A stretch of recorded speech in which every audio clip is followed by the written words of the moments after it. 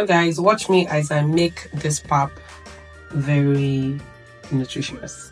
Yes, nutritious is the word. Join me. So pap has become one of the meals that I just go for as breakfast. Since surgery, I've been taking cereals, I've been taking homemade granola and pap in between, but then again, I think this is just my favorite go-to breakfast. I cannot kill myself. Simple to make, it's nutritious, it has a lot of things you can add to it. And in this video, I'm just going to show you one of the few ways I make this pap look this beautiful. Not just beautiful, but tasty and nutritious, of course. Homemade date syrup. Can you see that? This is what I make in my kitchen and I use in my pap. Can you see?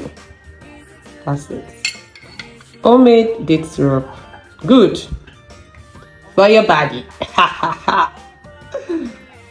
Love it.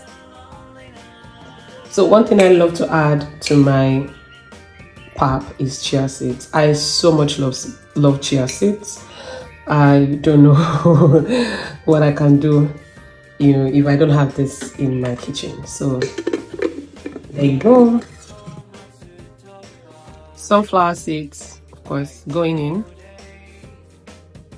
Another favorite of mine is the pumpkin seeds. I love pumpkin seeds. I love pumpkins. I just love it. Now, when I say make your milk at home, you don't need to buy from the store.